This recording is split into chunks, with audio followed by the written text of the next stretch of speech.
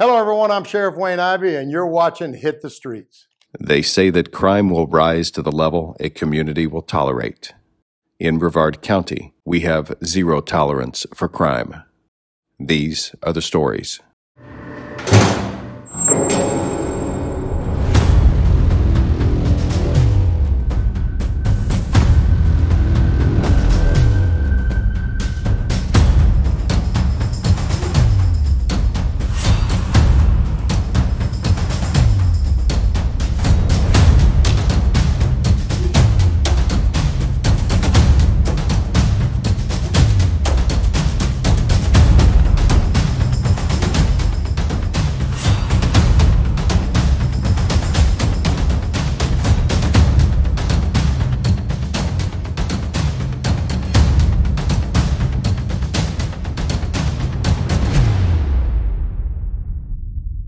So welcome back to Hit the Streets. And folks, tonight's episode has everything you've always wanted to see. Drugs being taken off our streets, car chases, and bad people that do bad things taking the ride to jail.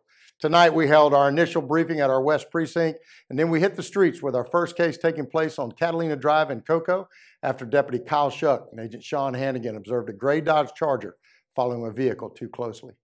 As Shuck and Hannigan attempted to stop the vehicle, it pulled into a driveway, at which time all three occupants of the vehicle exited the car as they were being approached by our team members.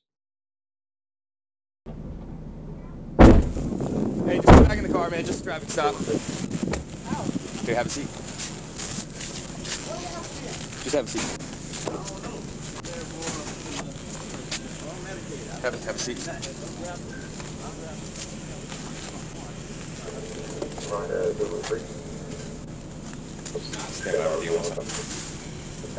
Hey, we're stopping you because you were tailgating the car coming down Bucky Bomb.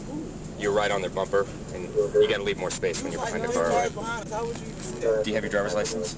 After Shuck and Hannigan observed marijuana in plain view and could smell the effects of burnt marijuana, they conducted a search of the occupants and found Julian Chalk, who was seated in the front passenger seat, to have two separate baggies hidden in his crotch. You got a bag in there. Huh? You got a bag right there. Go ahead and handcuff him.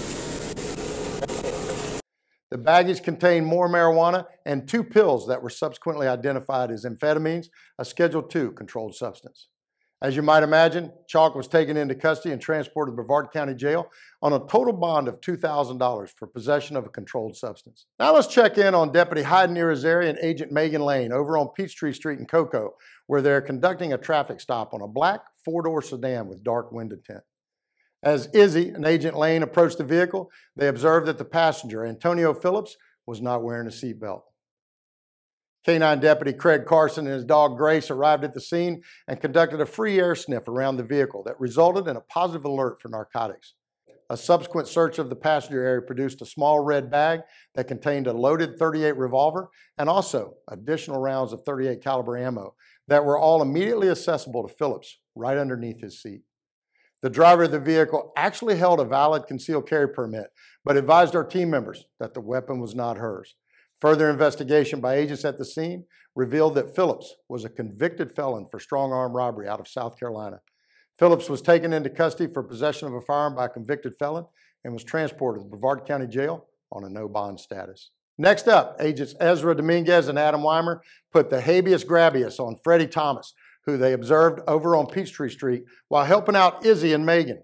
Thomas had an active warrant for failure to appear, referenced early resolution for possession of a controlled substance. Thanks to the quick work of our agents, Thomas got a free ride to the Brevard County Jail, where he was held on a $10,000 bond. Okay, folks, it's time for another episode of Mama, there goes that man. As Shuck and Hannigan get busy trying to stop a white and color sedan for multiple traffic violations, and boy, do things take off.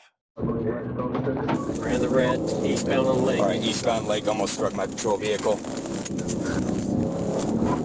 Got out of street tag, 200.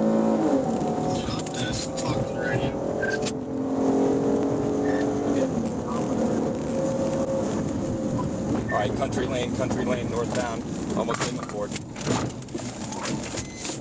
One out. Foot pursuit. No, we know. Jamari Parker. Hey! On the ground.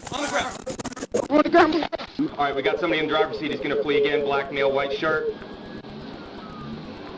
All right, the other driver's fleeing. Black male, white shirt. We got Jamari Parker in custody. He's coming out to Lake. Georgia tag.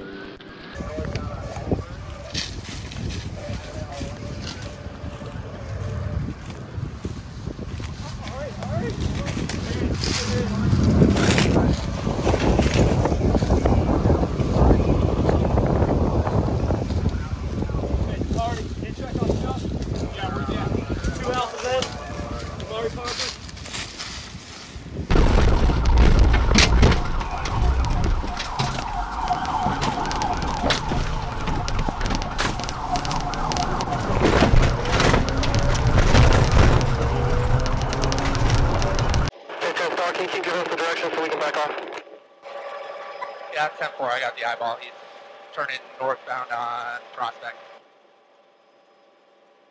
Okay, where's he at? He's heading east. Can we go alert 2 for whoever wants to go into the woods?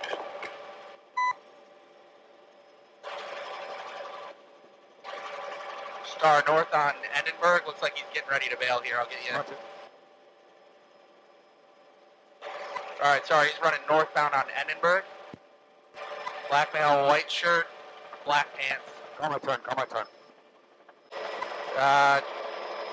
Looks like it's going to be south. Alright, he's paralleling the house. Looks like he's coming out to you now.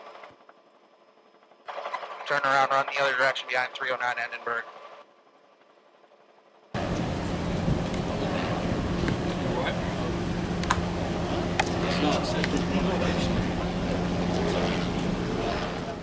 Well, as you saw in the videos, all three of the vehicle occupants were captured by our team thanks to the help of our great aviation unit STAR and great coordination by our team members during the pursuit.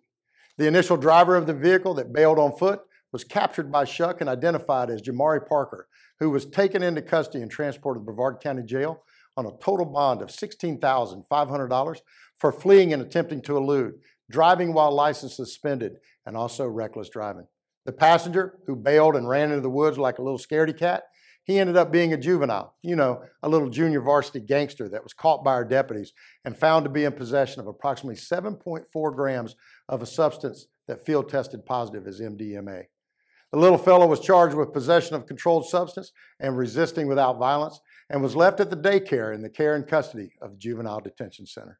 And the final driver of the vehicle that didn't realize he was being followed by a helicopter, yep, he was a juvenile too, and he got a notice to appear for fleeing and attempting to elude, as well as a citation for operating a vehicle without a license. When are they going to learn that this is not one of those counties where we don't chase bad guys? If you run from us, you're going to get run down, tackled if you keep running, or maybe even bitten by one of our dogs if you keep resisting. Folks, this is Brevard County, and if you run, you're only going to jail tired. Well, with that case behind us, let's see what Deputy Dalton Farrington and Agent Tyler Toman are up to as they stop a black sedan on West King Street in Cocoa for the driver, Jerome Jones, not wearing a seatbelt. Hello. I'm Buck. Mechanic, you work on my car. Okay. This is a business that I own. This is who I am. Hey, chill. I'm pulling you over because you ain't wearing a seatbelt. You got your license, registration, proof, insurance. Sir. You got the... Oh, man, I filmed you. That's fine. You ain't got no seatbelt on. My man. Okay, that's fine. You got your license, registration, proof, insurance. Oh my God, Jesus, I know what I'm up against. Lord, come on, Jesus. Come on, Jesus. You got to end this. I know what I'm up against. I know. Spiritual. Brother, you wrong. I'm so poor. My work truck is bringing. Hey, brother, I'm asking for your license and registration. Bro, you ain't wearing. My man, my man, come on, man. My man, you saw me just came out of advance. I didn't have time. You didn't put your seatbelt on. Okay, you didn't have your seatbelt on. Give me your license, registration, proof, insurance. I'm asking you again. My man, look. Thank you. Thank you. Hey, and then you just sat there and snatched me and stuff. Let me get the registration.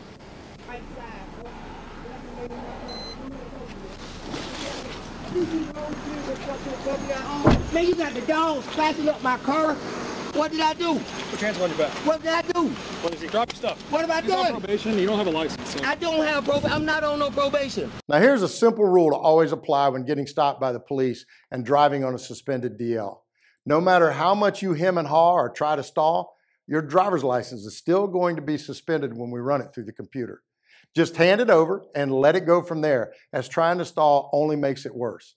In this case, Jones' driver's license had been suspended for months, and he also had 9 prior guilty convictions for driving while license suspended. The good news is that our jail van transport driver, Deputy Zach Sornberger, has a valid driver's license, so he was kind enough to give Jones a ride to jail on a $2,000 bond for driving while license suspended with knowledge. Okay, folks, let's check in on K-9 Deputy Adam Steerwald, or my main man Skinny as I like to call him, as he conducts a traffic stop near Michigan Avenue and Clear Lake Road in Cocoa. Upon approaching the vehicle, our team members could smell burnt marijuana coming from inside the car, so things went from there.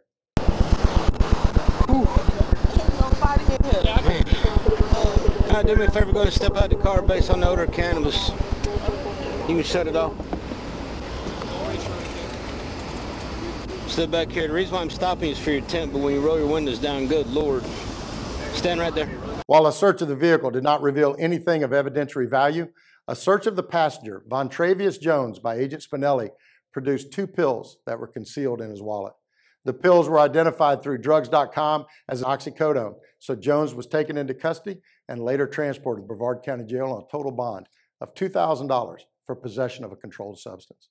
Well, here we go again, as even though we just heard from them a few minutes ago, Farrington and Toman are back at it again as they conduct another traffic stop, this time near Michigan and Cocoa Boulevard in Cocoa. All right, go ahead and step out for me. You can 6-6, man. Nice car.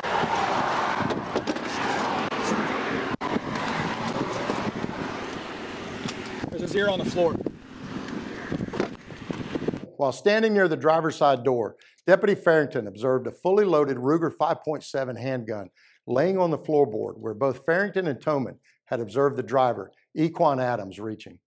Adams was taken into custody on a $2,000 bond and transported to Brevard County Jail for carrying a concealed firearm, as he did not possess a concealed carry permit. Now let's head over to Clear Lake Road in Cocoa and see what Izzy and Agent Megan Lane are up to as they step out on a traffic stop. K-9 Deputy Tyler Habart used his K-9 Colt to conduct a free air sniff of the vehicle. Izzy and Lane found an orange handbag that Aubrey Barrera, the passenger, admitted to possessing. A search of the handbag revealed a glass pipe that field tested positive for the presence of meth. Barrera was determined to be on felony probation for possession of a controlled substance, so she was taken into custody on possession of drug paraphernalia and also an on-site probation violation. Barrera was transported to Brevard County Jail on a no-bond status as a result of the probation violation. The driver of the vehicle was issued a notice to appear for driving while license suspended and given a court date with mandatory court appearance. Now, are you ready for this? Episode 3 for the night of Mama, there goes that man. And I'll be darned if Shuck and Hannigan aren't at it again. Samantha debates. Exit the vehicle. This time they were over on Courtney Parkway in Merritt Island as Agent Hannigan recognized Samantha Debates from our agency pass-on as being the suspect in a previous fleeing and eluding law enforcement case. A search of the vehicle and Debates' purse revealed that she was in possession of a small bag that contained a substance that field tested positive as meth and a second bag that contained a substance that field tested positive for fentanyl. Debates was taken into custody and transported to Brevard County Jail on a total bond of $6,500 for the warrant for fleeing and attempting to elude, and 2 counts of possession of a controlled substance and possession of drug paraphernalia. So unfortunately, it's time for our last case of the night, and it's a great one to end the evening with, as K-9 Deputy Steerwald is trying to catch up to a black Dodge Charger that earlier in the evening had fled from several of our units. Since the driver and vehicle had fled from us earlier, Skinny got Star positioned overhead and let them take the lead. All right, looks like we're going to head back into Blake Street, heading south on Blake, coming up to Stone, passing Stone, still southbound. Okay, so we're on Blake, past Stone, head back towards like G Street and all that again. Hold on a second, I have a bailout. Hold on. What's the street doing? Hold on. Barbara Jenkins, he's bailed. He's on foot. Okay, he bailed out, guys. He bailed out right there. He's on Stone. Sorry, this radio's not working. I need somebody. What's that next street right there, Joe? On Temple. Temple Street. Get on Temple. He's still running. All right, he's on the sidewalk. He's walking. We're walking like there's nothing going on. Right there, that unit is pulling in. It's going to be right on your driver's side door. That guy right there. That's him. That's him.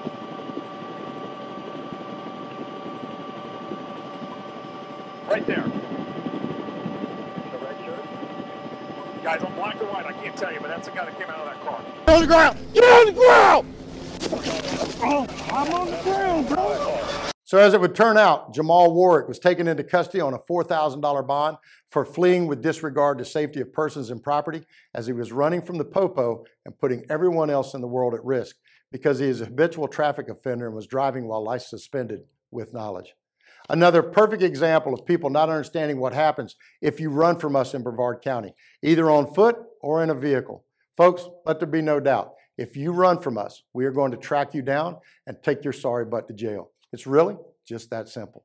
Well, that's our show for tonight. And as you can see, the HIT team had a great night out on our streets, keeping our citizens safe. I could not be more proud of the amazing men and women of our agency for all they do each and every day to protect our citizens. Just a quick reminder, if you're a criminal and you're thinking about committing a crime, you may want to check Google Maps and make sure you're not in Brevard County. Because if you are, you may want to go ahead and get a bondsman on speed dial. Brevard County, where we have zero, and I do mean zero tolerance for crime. See you next time on Hit the Streets.